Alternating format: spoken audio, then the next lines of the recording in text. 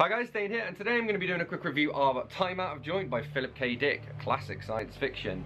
As always, I'm going to read you the blurb, then I'm going to go through and look at my tabs, and I'll share my overall thoughts on rating at the end. So, how would you feel if solid objects began to dematerialise in front of your very eyes? When a soft drink stand does just that in front of Regal gum, he thinks he's having a nervous breakdown. He puts it down to stress. Every day, Regal sends in his entry to the competition in the Gazette. Every day is a surefire winner. He's a local celebrity, a hero with a position in town to maintain. Despite having no job, Regal is under pressure to win. But as weird things continue to happen to him, Regal's anxiety turns to paranoia. He thinks he's at the centre of the universe, then that they, whoever they may be, are out to get him. As his desperation grows, he realises that it's all very well being the centre of the universe, but only if you know which universe. So right at the beginning we get, anyhow, I don't think there's going to be any depression. That's just democratic talk. I'm so tired of those old Democrats trying to make out like the economy's going to bust down or something. Aren't you a Democrat, he asked. From the South? Not anymore. Not since I moved up here. This is a Republican state, so I'm a Republican. I've never got that thing of voting, where people are like, allow their vote to be defined by where they come from. It's very weird. We get a little bit of chat about the Book of the Month Club, which I thought was cool because that's still going. So the current Book of the Month selection is a historical novel about the South, Uncle Tom's Cabin.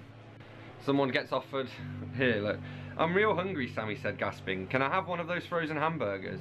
You don't have to cook it. I'll eat it like it is. It's better that way, lasts longer. What, like actually frozen? Is it at least defrosted? I don't know if you're supposed to eat raw meat. I don't eat any animal products, me.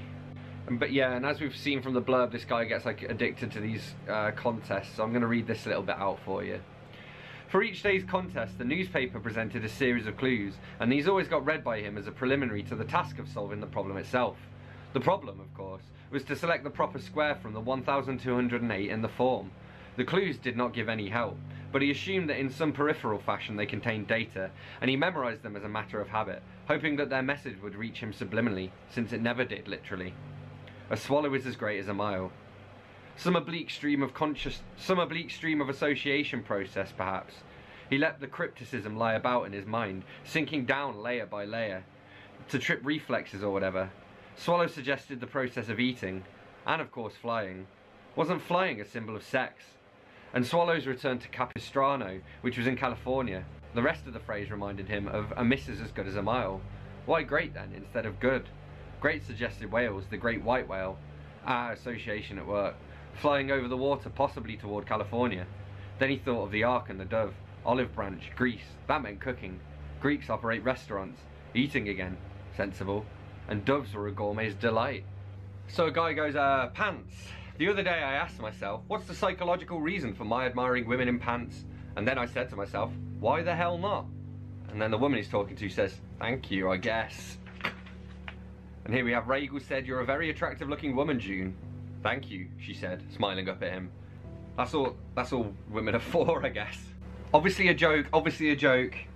We get this little exchange. Watch this, he said to himself, bending over the apparently sleeping girl. He said, Im Anfang war die Tat. Go to hell, she murmured. Do you know what that means? No. Do you care? Rousing herself, she opened her eyes and said, you know the only language I ever took was 2 years of Spanish in high school, so don't rub it in. I actually don't know what it means. Anfang, I should know what that means because I'm familiar with that word. And then tat, I guess, is by the looks of the structure of the sentence, is a noun, but I don't know what noun. He gets a telephone book, and I thought this was funny because they're still around, obviously. The exchanges were unfamiliar to him. Florian, Edwards, Lakeside, Walnut. He turned the pages, not searching for anything in particular. What was there to search for? Anything, he thought, out of the ordinary. Something that would leap up and hit him in the eye. For instance, he could not tell how old the book was. Last year's? 10 years ago? How long had there been printed phone books? And that's actually because it's a phone book from the real reality, not the reality that he's in. And we get a photo of Marilyn Monroe, and it says, under the picture was the caption, Marilyn Monroe during her visit to England in connection with the filming of her picture with Sir Laurence Olivier. And obviously Marilyn Monroe is fairly famous, but no one seems to have heard of her, so that's another indication that reality is all wrong. We get a mention of Robinson Crusoe, because the guy picks out the name Selkirk, and they're asked, like, what does it suggest to you? Regal thought about it. Maybe I saw the name when I was going through the phone book. These damn associations, he thought, as in the puzzle clues. No matter how hard a person tried, he never got them under control. They continued to run him. "I have it," he said finally. "The man that the book Robinson Crusoe was based on, Alexander Selkirk." Someone says a whole psychological technique could be erected on how people act when they're startled before they have time to think. Shame about the use of the word erected though, that's, you know, unfortunate. And he's thinking the world revolves around him, and it says here, he closed the door after him and joined the line. Nobody paid any attention to him. "This is the one time I wish my psychosis would come true," he thought to himself. "I'd like to have all this revolve around me, at least to the extent of making the ticket window available to me." And we get a shout out to Jack Daniels' Black Label, which of course our main character's never heard of because he's from a weird reality. And we also get another reference to Uncle Tom's Cabin near the end. I don't want to go into too much detail about it because A, it's quite confusing, and B, it's kind of spoiler territory. But it was an interesting little read, and it kind of reminded me of the Truman Show. So he's living in this kind of artificial reality that's been specifically created for him. And the crossword, or the puzzles he does in the newspaper, he's actually decoding like attack plans, because there's a war between the Earthmen and the lunatics, the people of Mars, who are it's basically a war between expansionists and non-expansionists. So the people who live on Mars came from Earth originally. It's, yeah, interesting. It was written in 1959 or published in 59, so, you know, way ahead of things like the space race and the first man on the moon, which was 69. I think Sputnik went up the year this came out.